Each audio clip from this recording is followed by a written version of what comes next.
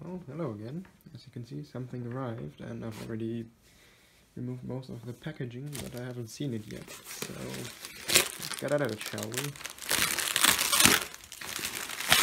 Come on. Give us some secrets. As you can see, it is a helmet. There we go.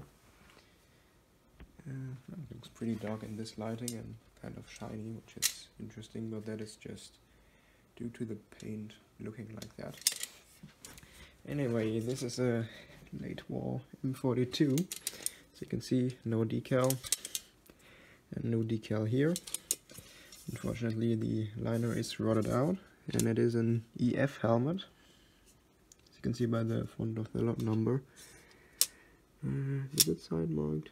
I actually can't see any marking anywhere apart from the unreadable lot number.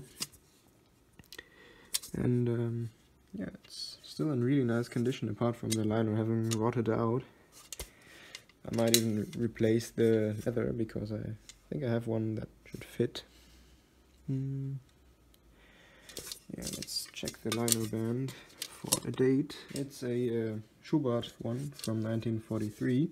It's a 6456, and let's see if it has a dome stamp. Can't see one right now, but there may be one somewhere. It is a very nice late war no decal M42, and let's just get into some more decent lighting. Actually really quite dark, and the paint turned shiny by usage.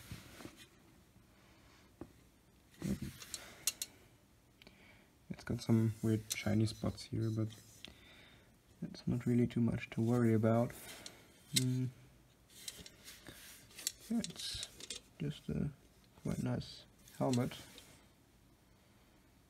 Well, it may actually have some sort of varnish on it, because here's a more matte spot that isn't shiny. So I may have to look into that. Someone decided to tag this together for some reason, which is interesting. Let's have a look at the split pins. Yeah, they look pretty good. I'll probably just take some pictures of it now and yeah, look at it.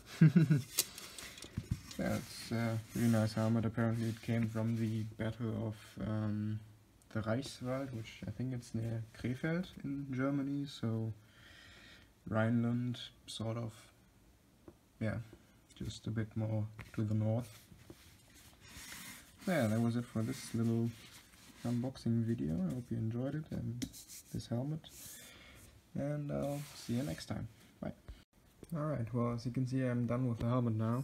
I did end up deciding to put this leather piece in there because, I mean, it is original, so it fits, and it's a pigskin leather, just like the one that rotted out of this one.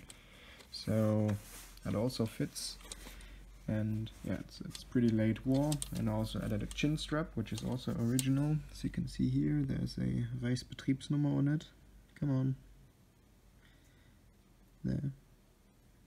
And it is 10035 and 0034. And yeah, now it's a very nice, complete M42 late war no decal helmet. Yeah, very nice. Take some pictures now, and well, I'm gonna be happy with it. And yeah, I hope you enjoyed this little video, and I'll see you next time.